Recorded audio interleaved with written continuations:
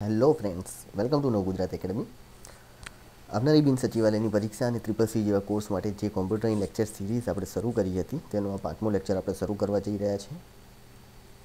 Before start please લેક્ચરને subscribe જરૂરથી કરજો અને વિડીયોની નીચે જે બેલ આઇકન છે એને જરૂરથી દબાવજો જેથી તમને આવનારા લેક્ચર્સની નોટિફિકેશન મળી શકે. આપણે ઓલરેડી લેક્ચર 4 સુધી જોઈ લીધું છે. હવે આપણે લેક્ચર 5 જોઈશું જે વર્ડનો જ પાર્ટ 2 છે. બરાબર. સો આપણે ઓલરેડી જોઈ લીધું કઈ રીતે વર્ડ ઓપન થાય છે, ટાઇટલ બાર, મેનુ બાર, ટૂલ બાર શું છે, હોટકી શું છે, સેવ કઈ રીતે કરીએ, સેવ એઝ કઈ રીતે કરીએ, સિક્યોર ડોક્યુમેન્ટ કઈ રીતે રાખીએ છીએ અને ડિટેલ અબાઉટ ટૂલબારની અંદર આપણે ઓલરેડી ટૂલબાર જોઈ લીધું હતું, જેમાં આપણે હોમ ટૂલબાર જોયું હતું. હવે આપણે બીજા બધા ટૂલબાર આજે કવર કરીશું. સો હોમ ટૂલબારની અંદર આપણે જોઈ લીધું હતું ક્લિપબોર્ડ, ફોન્ટ, પેરેગ્રાફ, સ્ટાઇલ. બરાબર. સો હવે આપણે ઇન્સર્ટ પર જઈશું, ઇન્સર્ટ નામના મેનુમાં. બરાબર. બિફોર સ્ટાર્ટ પ્લીઝ એકવાર આને લુક જરૂરથી કરજો જેથી તમારે એક્ઝામમાં કોઈ ક્વેશ્ચન આવે તો જરૂરથી પૂછાય.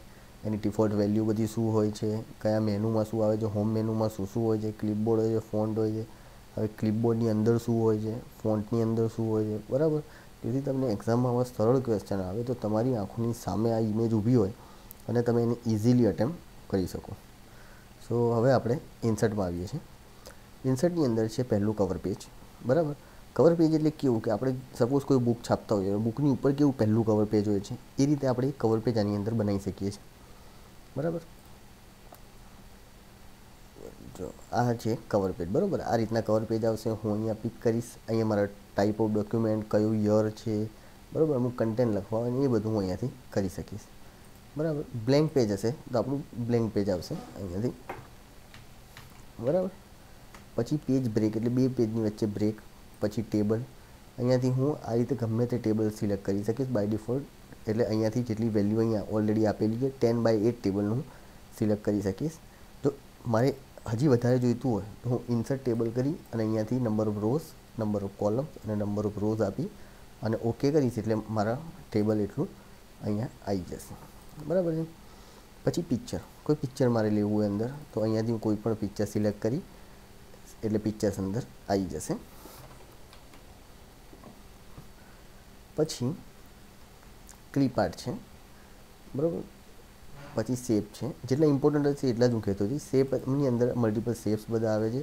એ શેપ તમે અહીંયાથી જોઈ શકો છો. સ્માર્ટ આર્ટની અંદર તમારે આ બધા જે આર્ટ હોય છે એ બધા અંદર આવશે, જેથી તમે આ બટન મૂકવા હોય તો એ તમે મૂકી શકો છો. બરાબર. લિસ્ટનો જેવું પ્રોસેસ જેવું આ બધા એરો છે, આ બધું અંદર તમે આવશે. હેરાર્કી છે. બરાબર. અમુક ફ્લો ચાર્ટને બનાવવા માટે આ બધી વસ્તુ હોય છે. ઇમ્પોર્ટન્ટ વસ્તુ આપણે એ છે કે શું વસ્તુ અંદર આવે છે અને કેટલી ઇઝીલી આપણે એને યુઝ કરી શકીએ છીએ. જેથી આપણે સપોઝ ઓફિસમાં પણ કોઈ જગ્યાએ જોબ કરતા હોઈએ તો આપણે ઇઝીલી કોઈ ડોક્યુમેન્ટ બનાવી શકીએ કે પછી ડોક્યુમેન્ટને મેલ કરી શકીએ. આ બધા વર્ક આપણે ઇઝી કરી શકીએ જેટલી ટેડિયસ કે હાર્ડ ના લાગે આપણને. બરાબર. પછી ચાર્ટ છે. આપણે ચાર્ટ દર્શાવતા હોઈએ છીએ, જેમ કે તમે ક્રિકેટમાં બધા ચાર્ટ જોયા હશે એ રીતના ચાર્ટ આની અંદર આવે છે. Link, hyper link. બરાબર. હાઇપર લિંક એટલે કેવું કે મેં અહીંયાથી કોઈ એક ડોક્યુમેન્ટ પરથી બીજા ડોક્યુમેન્ટ પર જવું. મેં અહીંયા લખ્યું ટેસ્ટ 1. મારે એક ડોક્યુમેન્ટ બીજું અંદર ઓલરેડી મેં બનાવેલું છે. બરાબર. ડોક્યુમેન્ટ કઈ રીતે બનાવે તો મેં તમને ઓલરેડી કહી દીધી. હવે હું અહીંયા હાઇપર લિંક પર ક્લિક કરીશ અને ટેસ્ટ 1 પર મેં લિંક આપી. હવે આ લિંક ઉપર હું ક્લિક કરીશ કંટ્રોલ દબાવીને. બરાબર. કંટ્રોલ દબાવી અને લેફ્ટ ક્લિક કરવાનું. બરાબર. સો તમારે સીધું એ ડોક્યુમેન્ટ ઓપન થશે. શું આવ્યું ઉપર અહીંયા તમે ટાઇટલમાં જોઈ શકો છો, ટેસ્ટ 1. બરાબર છે. સો આ રીતે તમે એક ડોક્યુમેન્ટ પછી બીજા ડોક્યુમેન્ટ પર જવા માટે અહીંયા એ આપી શકો છો. એટલે આ યાદ રાખજો, ઇમ્પોર્ટન્ટ છે. હાઇપર લિંક એને કહેવામાં આવે છે. બરાબર. એક ડોક્યુમેન્ટ પરથી બીજા ડોક્યુમેન્ટ પર જવું હોય કે પછી કોઈ સપોઝ મારે ગૂગલ પર જવું છે તો ગૂગલની હું કોઈ લિંક આપી અને એને પણ હું અહીંયાથી લિંક પ્રોવાઈડ કરી શકું છું, જેથી તમે ડાયરેક્ટલી બ્રાઉઝરમાં ગૂગલ ઉપર જઈ શકો. એ જ રીતે અહીંયા આપણે હેડર ઉપર આપતા હોઈએ છીએ. અમુક ડોક્યુમેન્ટમાં તમે જોઈ શકો છો ઉપર અહીંયા હેડર હોય છે અને એ હેડરમાં નામ હોય છે. બરાબર. અને એ રીતે જ ફૂટર પણ હોય છે. બરાબર. એની બાજુમાં જ છે ફૂટર. આ રીતે મલ્ટિપલ ફૂટર્સના ઓપ્શન હોય છે. તમે અહીંયા ફૂટર આપો, જેમ કે બુકની અંદર તમારે દેખાય છે 1, 2, 3, 4 બધું લખેલું હોય છે, એ રીતે ફૂટર પણ આપી શકો છો. એ પછી તમારે ટેક્સ્ટ બોક્સ છે. પછી ટેક્સ્ટ બોક્સ એટલું ઇમ્પોર્ટન્ટ નથી, પણ યાદ રાખજો સામાં આવે છે ઇન્સર્ટમાં આ બધું વસ્તુ આવે છે. વર્ડ આર્ટ એક ઇમ્પોર્ટન્ટ છે. વર્ડ આર્ટ પણ અહીંયા તમે કોઈ પણ ટેક્સ્ટ સિલેક્ટ કરી શકો છો, બરાબર. તો અહીંયા હું યોર ટેક્સ્ટ હિયર, એટલે એ જે વર્ડ આર્ટમાં જે ટેક્સ્ટ હતી એ ટેક્સ્ટ અહીંયા આપણને જોવા મળી, બરાબર. પછી તમે ડેટ ટાઈમ નાખી શકો છો. કોઈ જગ્યાએ તમારે ડેટ ટાઈમ નાખવો હોય તો એના માટે ઇઝીલી તમારે ડેટ ટાઈમ અવેલેબલ છે. પછી અમુક સિમ્બોલ જેમ કે પાઈ છે, અમુક જે સૂત્ર આપણે યુઝ કરતા હોય એ બધું પણ નાખી શકો છો, બરાબર. અંદર આ બધા સિમ્બોલ્સ નાખી શકો છો, બરાબર. સો આપણને શું જનરલી આ મલ્ટીપ્લાય છે, એરિથમેટિક સિમ્બોલ્સ છે, આ બધા સિમ્બોલ્સ આપણે અંદર નાખી શકીએ છીએ. પછી પેજ લેઆઉટ છે. પેજ લેઆઉટમાં સૌથી પહેલાં આપણે જોઈ લઈએ માર્જિન, બરાબર. આ બધી વસ્તુઓ હું ડિલીટ કરી દઉં છું અત્યારે, બરાબર. હવે આપણે એકવાર માર્જિન જોઈ લઈએ.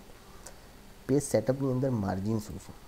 માર્જિન એટલે કેવું કે આ જે તમારું ઉપરનું રૂરલ છે ને એને સેટ કરે કે કેટલું માર્જિન રાખવું છે. અત્યારે કેવું કે અમારે મોડરેટ કરવું છે, બરાબર. હું કોઈ વસ્તુ અહીંયા લખું એટલે તમને આઈડિયા વધારે આવશે, બરાબર. આપણે જોઈએ એને વાઇડ કરવું છે એટલે આ વાઇડ થઈ ગયું, બરાબર. થોડું આ બાજુ થઈ ગયું, એટલે એ રીતે માર્જિન તમે પેજનું સેટ કરી શકો છો.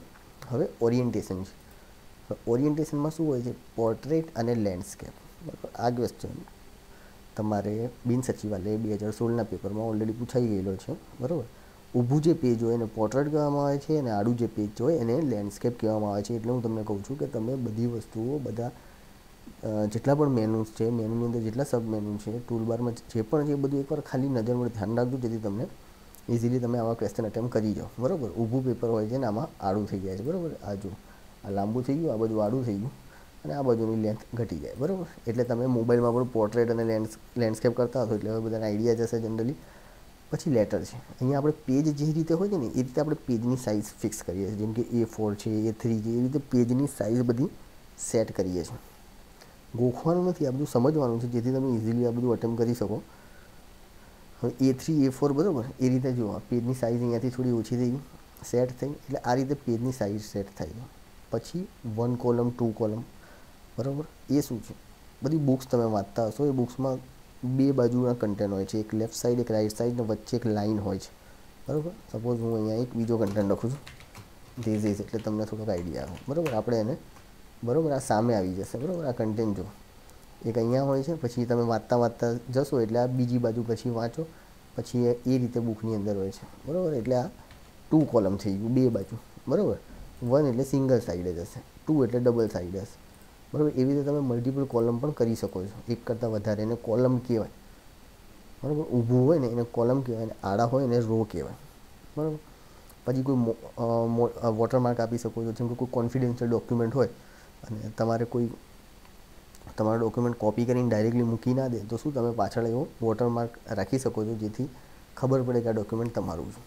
પેજને કલર કોઈ આપવો હોય તો એના માટે કલર આપી શકો છો પાછળ, બરાબર. પેજને કોઈ બોર્ડર આપવી હોય તો આ બધી બોર્ડર્સ છે અલગ અલગ, તો આજુબાજુ શું તમારે બોર્ડર બધી આવી જશે, બરાબર. આ રીતે આ બાજુમાં જો તમારે દેખાશે, આ જે સેટ થશે ને એ રીતે અહીંયા દેખાશે તમારી બધી બોર્ડર. સપોઝ મારે આવી આપવી છે તો અહીંયા તમારે, એટલે તમારું પેજ એક આઈ કેચિંગ દેખાય, એક સારું પેજ દેખાય, જેથી યુઝરને એને જોવું ગમે. કાં પછી તમે બિન સચિવાલયમાં સિલેક્ટ થયા તો પછી આવા ડોક્યુમેન્ટ બનાવો તો એ ડોક્યુમેન્ટમાં લોકોને જોવું ગમે, એના માટે આ બધી વસ્તુ આપણે યુઝ કરતા હોઈએ છીએ. પછી આ લેફ્ટ છે, રાઈટ છે, ઇન્ડેન્ટ અને સ્પેસિંગ છે. હવે હું અહીંયાથી લેફ્ટ આપીશ, બરાબર. તો શું થયું? કોઈ ઇફેક્ટ તમને પેજ ઉપર જોવા મળશે. જે આપણું રૂરલ છે ને ઉપર છે ને રૂરલ કહેવાય છે, એ થોડું હટશે, બરાબર. જો એટલે આપણે કન્ટેન્ટ આ બાજુ આવતા ગયા, લેફ્ટથી આવે છે, બરાબર. હવે આ રાઈટથી, એટલે આ જો આ ખસશે એટલે આ રાઈટથી અંદર આવે છે, એટલે આપણે પેજને લેફ્ટ રાઈટ કરી શકીએ છીએ, એને ઇન્ટેન્ટ કહેવામાં આવે છે, બરાબર. પછી બિફોર સ્પેસિંગ અને આફ્ટર સ્પેસિંગ. મેં આ કર્યું, બિફોર સ્પેસિંગ કર્યું, આફ્ટર સ્પેસિંગ, બરાબર. હવે મેં અહીંયા 12 18 કર્યું. હવે હું જ્યારે એન્ટર કરીશ ને, સોરી, બરાબર, જો એની નીચે જગ્યા થતી ગઈ, બરાબર. એટલે કેટલી વચ્ચે સ્પેસ રાખવી છે બે લાઇનની એ તમારે અહીંયાથી ખબર પડશે, બરાબર. પછી આપણે રેફરન્સ જોઈ લઈએ. હવે રેફરન્સમાં એટલું બધું ઇમ્પોર્ટન્ટ નથી, પણ તમે જો આ જે અનુક્રમણિકા જેવું બનાવો છો, કન્ટેન્ટ બનાવો છો, બરાબર, એ બધું અહીંયાથી બની શકે છે. એટલે કયા પેજ ઉપર કઈ વસ્તુ આવેલી છે, કયો પાઠ આવેલો છે, એ બધું અહીંયાથી તમે સેટ કરી શકો છો, બરાબર. પછી આપણે મેલિંગ જે એડવાન્સ કન્ટેન્ટ છે એ આપણે પછી લઈશું. હવે આપણે રિવ્યૂ પર આવી જઈએ. આ એક બીજી એક ઇમ્પોર્ટન્ટ વસ્તુ છે. હવે સૌથી પહેલાં આપણે સ્પેલિંગ ચેક કરવું છે. સપોઝ હું અહીંયા ડેસ્ટિનેશનનો આપણે એક સ્પેલિંગ લઈએ, ડેસ્ટિનેશન. હવે આ સ્પેલિંગ મારો ખોટો છે, બરાબર. જો નીચે લાલ લાઈન આવી એટલે હું અહીંયા એને સિલેક્ટ કરીશ, અહીંયા સ્પેલિંગમાં જઈશ એટલે ચેક કરીશ એટલે મને ઓપ્શન અહીંયા મલ્ટિપલ જો સજેશનમાં આવી ગયા, એટલે હું અહીંયા સજેશનના અહીંયા ઓપ્શન બધા જોઈ શકીશ. એટલે હું પછી એને સિલેક્ટ કરી અને મારું ડેસ્ટિનેશનનું સ્પેલિંગ કરેક્ટ કરી શકું છું, બરાબર. હવે આ તો એનું વાત થઈ ગઈ. હવે રિસર્ચ, બરાબર. રિસર્ચમાં શું હોય છે કે આની અંદર તમે ડિક્શનરીની અંદર બધું જે મલ્ટિપલ ઓપ્શન હોય ને એ બધું જોઈ શકો છો. જેમ કે હું અહીંયા રિસર્ચ કરીશ એટલે મને અહીંયા ડેસ્ટિનેશનના રેફરન્સમાં આપશે, હું સર્ચ કરીશ એટલે અહીંયા મને એનું નામ ને એ બધું મને અહીંયા જોવા મળશે. સેમ વે અહીંયા એક બીજો ઓપ્શન છે, આ પણ કદાચ એક્ઝામની અંદર પૂછાયેલો છે, થીસોર્સ કરીને આવે છે, બરાબર. એ તમારે અધર વર્ડ સજેસ્ટ કરશે કે બીજું કોઈ વર્ડ છે આવો, બરાબર. તો હું થીસર્ચ કરીશ તો મને આ બીજા બધા વર્ડ બધા સજેસ્ટ કરશે કે આના પરથી મારે કોઈ અલગ વર્ડ જોઈતો હોય, કોઈ એક્સ્ટ્રા ઓર્ડિનરી વર્ડ જોઈતો હોય તો મને અહીંયાથી ઇઝીલી અવેલેબલ થઈ જાય, બરાબર. પછી મારે ટ્રાન્સલેટ કરવું છે તો એ ટ્રાન્સલેટનો બી ઓપ્શન, જો હિન્દીથી મેં કર્યું તો અહીંયા શું આવ્યું, ગંતવ્ય. હવે અહીંયા ગંતવ્ય આપણને હવે એટલો બધો ખ્યાલ નહીં આવે એટલે આપણે ટેસ્ટ કરીએ, બરાબર. ટ્રાન્સલેટમાં ટેસ્ટ એટલે પરીક્ષા અહીંયા આવી ગયું. હવે આ બધી વસ્તુ જે આપણે જોઈ, બરાબર, એ બધું અહીંયા આપણને આ બાજુ જે રાઈટ સાઈડ છે એમાં અહીંયા જોવા મળે છે, બરાબર. અહીંયાથી હું કહી શકું છું ટ્રાન્સલેટ કરવું છે, બરાબર. ઓલ રેફરન્સ બુકમાં સર્ચ કરવું છે, એટલે એ બધું ઇઝીલી તમારે અહીંયાથી ઓપ્શન પણ અવેલેબલ છે.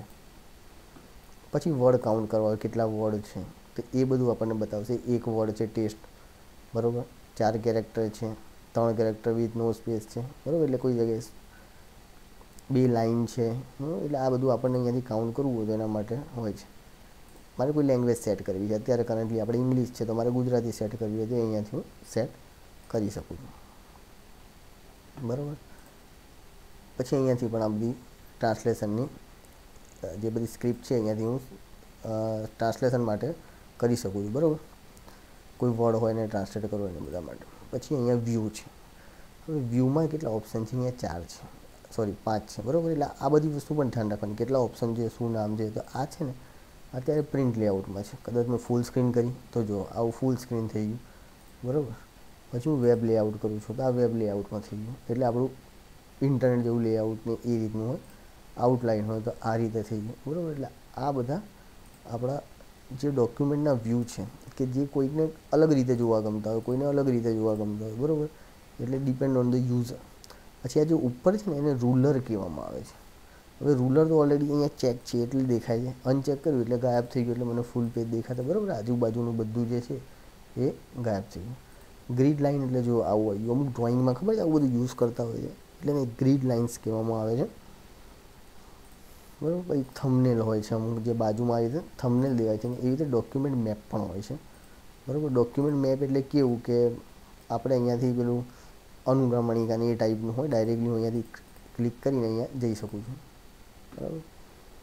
પછી ઝૂમ કરવું હોય, 1 પેજ કરવું હોય, 2 પેજ કરવા હોય, બરાબર. અત્યારે એક જ છે, જો 2 હોય તો અહીંયા બાજુમાં એક બીજું પેજ આવશે, બરાબર. એટલે એને આપણે 1 પેજ 2 કહીએ છીએ. ઝૂમ કરવું હોય તો હું અહીંયા ઝૂમ પણ કરી શકું છું ને એ જ ઓપ્શન અહીંયા નીચે પણ મળે છે, બરાબર. આ રીતે ઝૂમ હું પેજને કરી શકું છું, બરાબર. એટલે આ રીતે આ બધા ઓપ્શન આવે છે, જે ઓપ્શન આપણે યાદ રાખવાના છે ખાલી માઇન્ડમાં, બરાબર. થોડું શું કામ કરે છે અને એકવાર વિડીયોને 2-3 વાર જોશો એટલે તમને ઓટોમેટિક આઈડિયા આવી જશે. ના હોય તો બુકમાં લખી લેજો, કાંઈને સ્ક્રીનશોટ પાડીને એકવાર રોજ દિવસમાં એકવાર જોઈ જજો, એટલે 2-4 દિવસમાં તમને બધું યાદ થઈ જશે.